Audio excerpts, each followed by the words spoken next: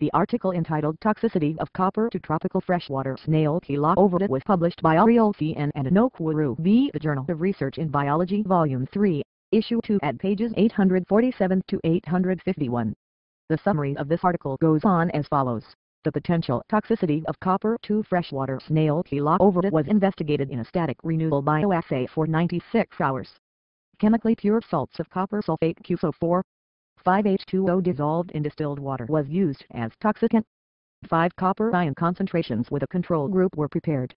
The LC50 at 24H, 48H, 72H and 96H was 4.67, 2.12, 1.64 and 0.59 mg/liter respectively.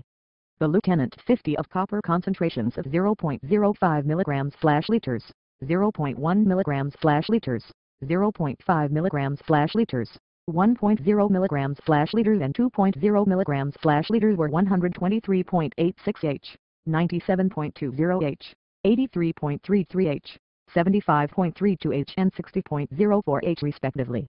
No death was recorded in the controls. Survival time decreased with increasing concentrations of copper ion. The results showed that copper is toxic to Pila ovata and could pose serious threat to their survival in natural environment. You may also publish your research articles with us with good peer review and elite standards. Kindly visit www.jresearchbiology.com for further details.